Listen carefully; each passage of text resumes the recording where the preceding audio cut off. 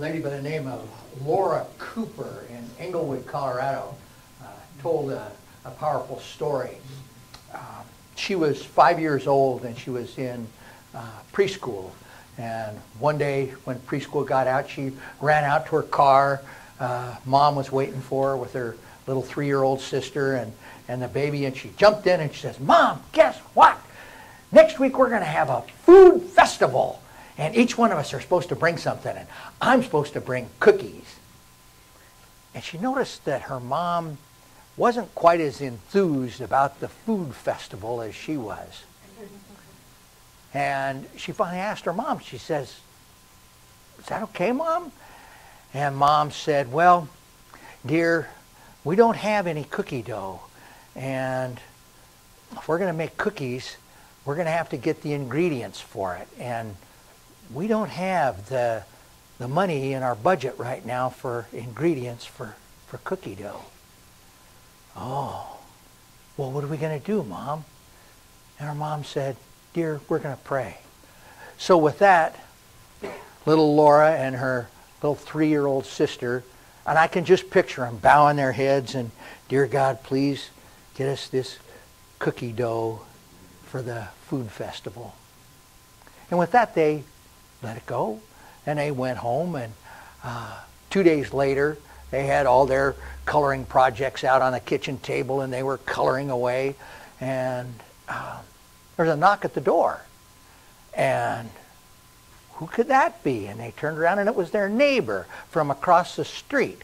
It was highly unusual that she would be over. She had a little girl too, but she was several years older than Laura, and they didn't play together or anything. And this woman kind of tended to stay by herself. She didn't get out much and interact with the neighbors, and thought it was kind of unusual that there she was. But in her arms, she had 2 big tubs, and she said, "I was just wondering, I need to make room in my refrigerator, and could you possibly use these 2 big tubs of chocolate chip cookie dough?"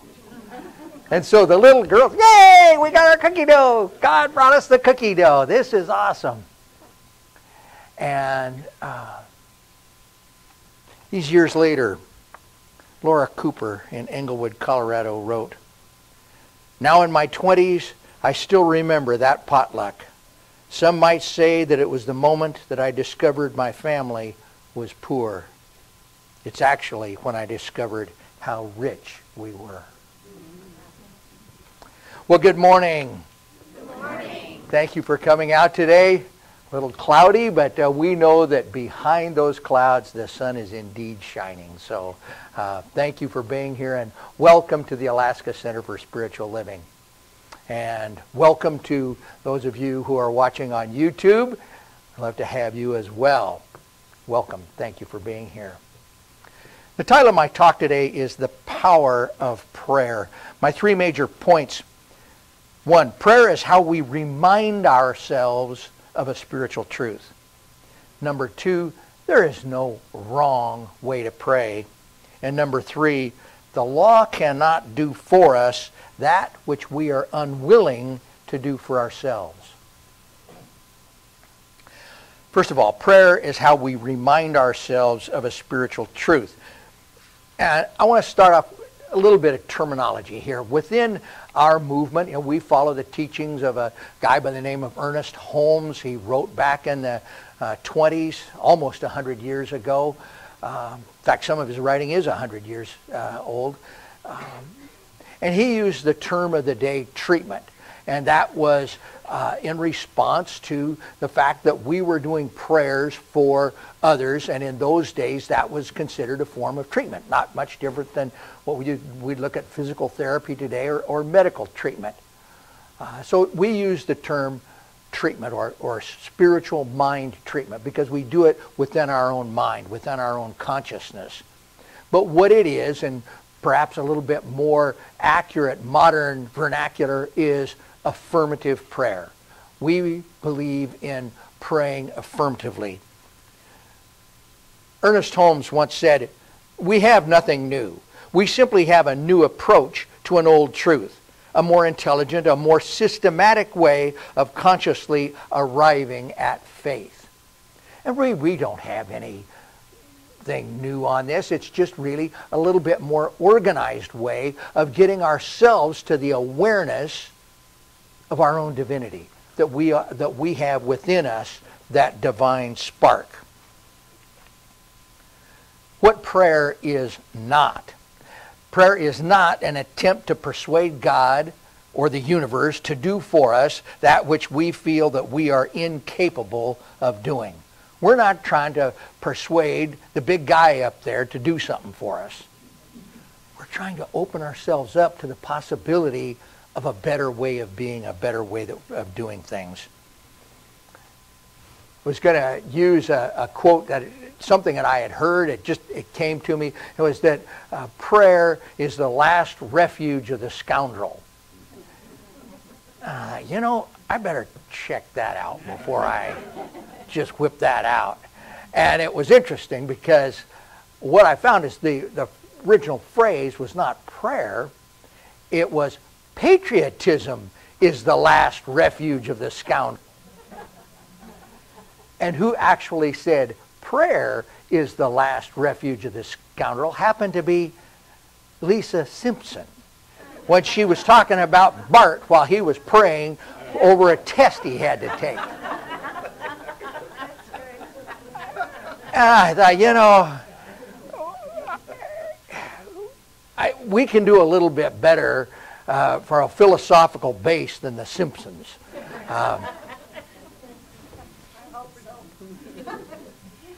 The last refuge of the scoundrel. It was actually said by Samuel Johnson in 1775. Prayer does not change the mind of God, it changes the mind of the one praying. And that's what it's all about. Holmes used to talk about the fire and the technique. And generally in there what he was talking about is the fire being your feelings. The fire being your faith that your prayer would be answered. That this is actually a done deal, that it's already done. That absolute faith, and it is a fire. And then the technique is what has morphed over the years. Today we're using a 5-step process in prayer. I don't know. Now I can see there are some practitioner students out there that are saying, well then, why is he so insistent we have 5 steps in our prayers? Well, because I get to, that's why. But there has to be some objective way to evaluate it, and that's what we do. But I don't think it really, it's all about you. It's all about what you believe and what you think. Ernest Holmes talked about praying incessantly in Living the Science of Mind. He wrote, between prayers, try to keep your mind poised in such a way that you do not contradict what you have said in your treatment. Keep your mind open at all times to a divine influx of new inspiration, new power, and a new life. This was illustrated in another story. A lady by the name of Roberta Mesner. She's a nurse, works at a health medical center in Huntington, West Virginia. Her area of responsibilities in this medical facility is infection control. She had to make sure that there was no infection that spread throughout the medical facility.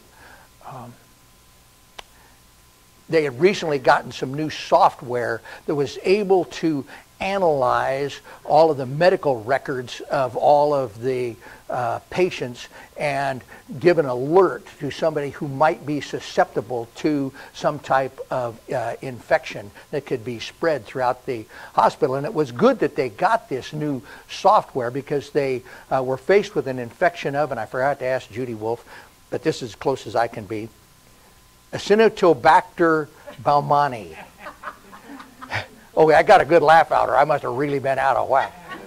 What it is it's a really nasty bacteria that is highly resistant to any type of antibiotic. Boy, and that's the one thing they didn't want in their medical facility was this nasty bacteria that could easily be spread. She had a nurse student, a fellow by the name of Julius. And she really liked Julius, and he was on rotation. He happened to be in her department at that time. One thing about Julius is he was always praying. Julius prayed before he did everything. She swore if he went to wash his hands, he'd wash his hands. Before he prayed, he would wash to make sure that he got everything clean. Julius prayed about everything. Well, he came to her and he said, I really don't get how all this works. How can I tell if somebody is susceptible to an infection by looking at their medical chart? And she said, well, here, let me show you. We'll just take any medical chart in here at random and we'll look it up. And he said, well, would you mind if we prayed first? Yes, Julius, let's pray first. And Julius's prayer was simple. And he just said, he said, I know that I'm new at this, God, and I'm just learning. But I know that, God, you have infinite intelligence. And we just tap into that now. And we just tap into that infinite intelligence. Amen. And she said, amen, let's do this. So she just plucked into her database and pulled out one particular patient's file, and she pulled it up and she says, okay, so you can see right here, this person is susceptible to infection. They have two ports for, medication to be coming in. Those are, possible entries of infection into the body and whatnot. And as she looked down the file, there in front of her said Acinetobacter baumannii, the very thing that they were trying to do. And it had escaped all of their detection. It had got through the software. It had done everything. But out of the hundreds and hundreds of medical records that she had, she could have picked any one, and she picked the one that got through. The one that got through. And it was traced to a new employee that had misunderstood her assignment and her direction, what she was supposed to do for her job, and she made a mistake and it got through. It was easily corrected. That was the only case of it that came through. The software had caught everything else. But what are the chances out of hundreds and hundreds of medical records for her to pick that one? Maybe it's because of the infinite intelligence directed her to pick that. Maybe Julius's prayer was pretty effective. Point number 2, there is no wrong way to pray. No individual is better than any others. I know some of the practitioners they can get up and pray up a storm. Well, the words just flow. They've really got this down. I don't personally believe that the divine creative force requires beautiful poetry like prayers. I think that the divine creative force taps into who we are, what's in our heart, and responds right there. I don't think that any person or anything is better than any other in terms of prayer. It certainly doesn't have to be flowery. You must believe in the prayer. And the key thing, and it's said in the Christian Bible, it's said in the Hebrew Scriptures, it's been repeated many, many times, it is done unto you as you believe. Out of our sacred reading this morning, Ernest Holmes said, enter into a feeling of assurance that comes from a consciousness of the divine presence in, around, and through you. Again, enter into a feeling of assurance that comes from a consciousness of the divine presence in, around, and through you. Third point is the law cannot do for us that which we are unwilling to do for ourselves. We've got to do what we can. One of the songs we sing, do what we can with what we have. We have to make the attempt. We have to give God the chance. Reverend Rachel Hollander, one of her favorite stories is about the guy that is faced with a flood, and the rains are coming down, and the disaster people are going house to house, notification, evacuation. You need to evacuate now. There's going to be a flood. And he says, oh no, he says, God will save me. And sure enough, it rained and rained, and the flood waters came up, and now his house is sitting there, and he's walking around the first floor up to about his knees, and a boat pulls up out front. We're here to rescue you. Anybody that's still left here, we've got a boat we can get you. No, he says, God will save me. Well, sure enough, a few hours later, he's up on the roof of his house, and all that's there is the peak of the roof, and he's up there, pop, pop, pop, pop, pop, comes a helicopter, comes down, they drop down the ladder. He says, no, no, he says, God will save me. And sure enough, the water went up and he drowned. And he ended up at the pearly gates, and he got up there to St. Peter, and he says, well, St. Peter, I thought God was going to save me. And St. Peter says, he sent you the early warning, he sent a boat, and he sent a helicopter. What more do you think he needs to do? And that's what we kind of have to do. We have to be aware that that divine current can help us in an infinite number of ways, and we need to be available to it. We have to do our part.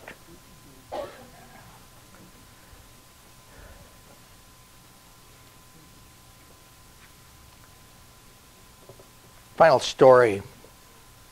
Lady by the name of Patricia McAdams, Sun City Center in Florida, talked about the time a few years earlier her husband came home from work, and he was really excited. He threw his coat and his briefcase down next to the organ that was tucked away in the corner of their house, and he says, guess what?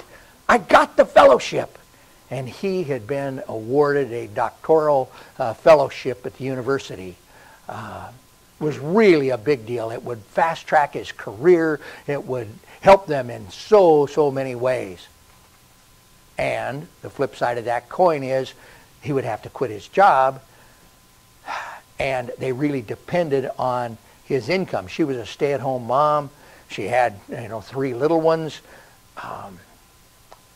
They were really faced with a problem. Plus, they really needed some life insurance. They had no life insurance, and she had been looking around, and she'd made a few phone calls on life insurance, and there were no way that they could afford life insurance, particularly if he had to quit his job and take this fellowship. But what an opportunity for him to get his doctorate. So she didn't know what to do. They sat down on the couch after dinner, and they talked, and he didn't know what to do. And so she just silently went into prayer. And she says, God, this is bigger than me. This is more than I can do. You need to step in and help me now. And with that, ding dong, somebody at the door. They went to the door, and she opened, and there was a man in a suit, and he was a life insurance salesman. And before she could explain to him there's no way they could possibly afford life insurance, she did invite him in, and he looked around, and he had an organ over there? Yes. Do you play? Well, yes, I do. Oh, would you by any chance be interested? Our church is looking for a new organist, and we've been, looking all over for an organist, and we haven't been able to find one. Would you be willing to, audition for it? And she thought for a minute. Well, she'd been playing the organ since she was 10, but she never thought of it as a way to make a living or earn any money. Well, sure, she said, I'll give it a try. She had one short tryout and was hired on the spot to a full-time position as the organist for this church. The new position was just a very short distance away, a few blocks away from her parents' house, who could watch the kids while she was at work. So she wouldn't be paying daycare costs. The church, while it didn't pay a lot, with his stipend, it allowed them to have enough to keep their house, to be able to put a bean on the table, to do everything they needed to do, and with just a little bit left over for a life insurance policy.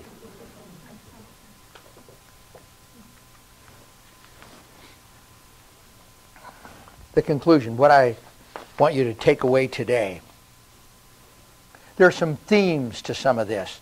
In the cookie dough story, Laura Cooper and her sister had total faith in the outcome. They didn't doubt for a minute that God was going to get them the cookie dough. They didn't have any limits or restrictions. It didn't have to be what kind of cookie dough it was. They were just happy with cookie dough. The organist, Patricia McAdams, the divine responded immediately. Ding dong. She hadn't finished her prayer hardly, and it was answered. Once again, she had no strings attached. She was just open for divine help, and she got a job. And then in the divine discovery, discovering the accidental revealing of the virus and being able to get the patient isolated. Julius always prayed, and he was open to the highest good. So here's the takeaway. Prayer is a tool. The more we practice it, the better we get at convincing ourselves of the truth.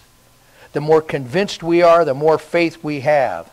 When we practice regularly, it becomes a power tool.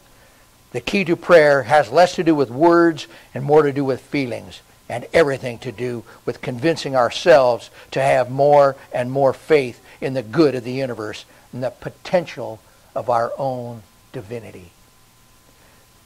And so it is with that awareness of our own divinity that I invite my colleagues, the practitioners, to join me in holding our congregation in love and light, and knowing that as we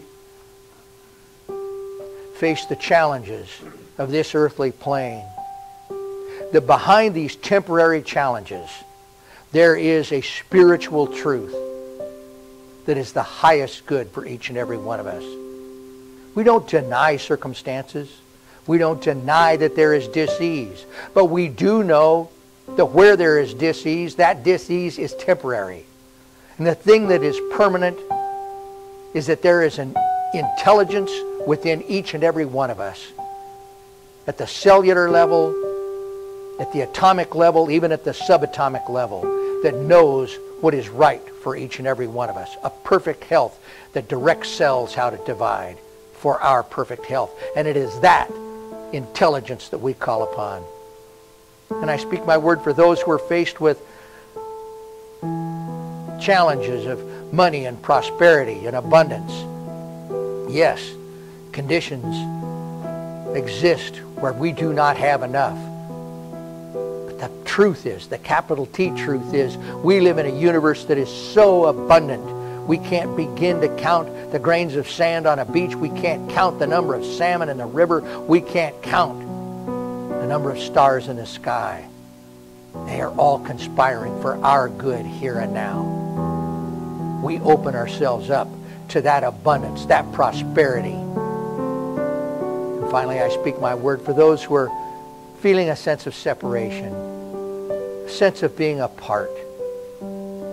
It makes no difference if these are family relationships, work relationships, romantic relationships. The truth that is behind that is each and every one of us are divine children of the Most High. Each and every one of us are infused with God's love. So as we live and move and have our being, it is that God's love that we call forth in every relationship. We set aside differences. We set aside the appearance of separation, and we embrace our oneness. We embrace that which is true. We embrace the very love of God. And so we just give thanks. We give thanks for our awareness of prosperity and abundance in our lives. We give thanks for health and vitality. We give thanks for the love of God. I release these words to the working of a law that always, always says yes. And so it is.